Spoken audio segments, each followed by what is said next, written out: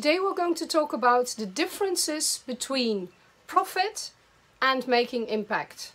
The masculine profit, the feminine making impact.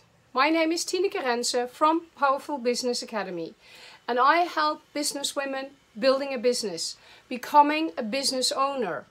Or when you're a career woman, I'll help you climb the corporate ladder and do that in an elegant and gracious way. So what about profit? Profit is the masculine. It is a measurement in how well your business is doing. Now, many women are not driven by money, are not driven by profit. And I usually see that when I work with them in their businesses.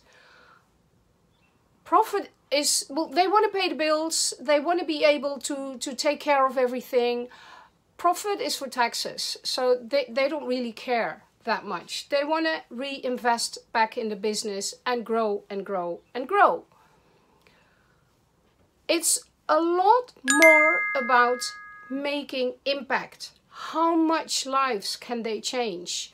How much will change how much can they change the industry when they become bigger with their company and they become a voice in their industry?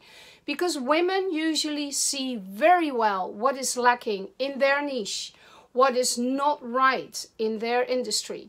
They see this and they feel it as a flaw in the system. They want to help solve this. But that's not easy when you have a small business. And you need to have money and have a significant size to be able to be taken seriously.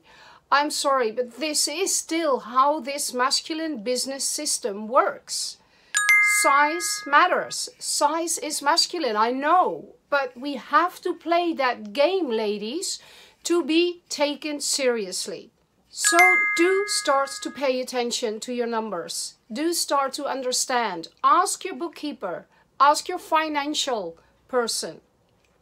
If you don't understand, ask what the numbers in your business are telling you. Is your business doing well? Because you cannot see that by your bank account. That is not the right measurement.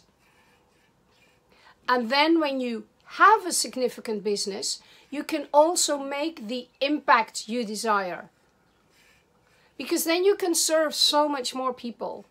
So ladies, it's about playing smart.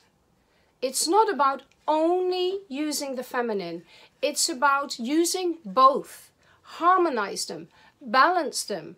Because doing business is still very masculine. And we can fight against it, but it's just the way it is. And we can only change that when we grow our businesses so that we can raise our voices and that we will be taken seriously. And that they won't be talking about us like, oh, they have their little business. And often that is even what we say, because we don't even take ourselves seriously. So come on,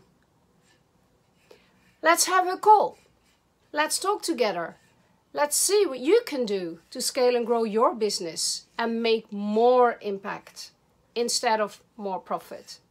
My name is Tineke Rensen and I look forward to inspire you again next week. Bye bye.